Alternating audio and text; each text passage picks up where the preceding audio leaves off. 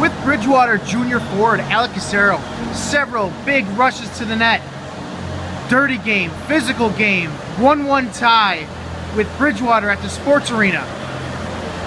What happened out there?